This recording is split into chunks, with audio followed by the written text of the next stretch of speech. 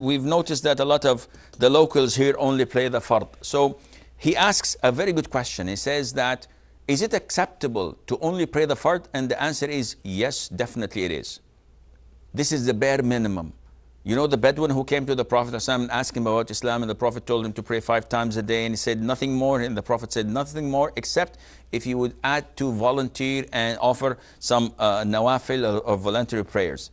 The man said, by Allah who sent you, I will not add anything and I will not deduct anything. I will do exactly as you have stated, meaning the 5 salahs, the 5 mandatory prayers. The Prophet said, he will enter Jannah if he is truthful.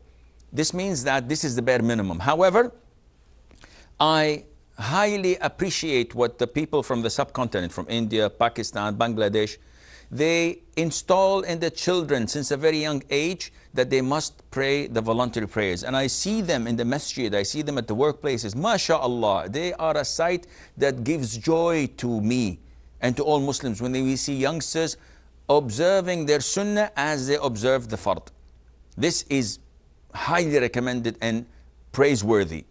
But it is not mandatory. So if you would like to encourage your youngsters to pray at the beginning the fard, so that they would not be angry with the way things are happening and maybe neglect it, yes, no problem. But try to encourage it and try to install in them the love of the fard and the sunnah as well. And Allah Azza wa Jal knows best.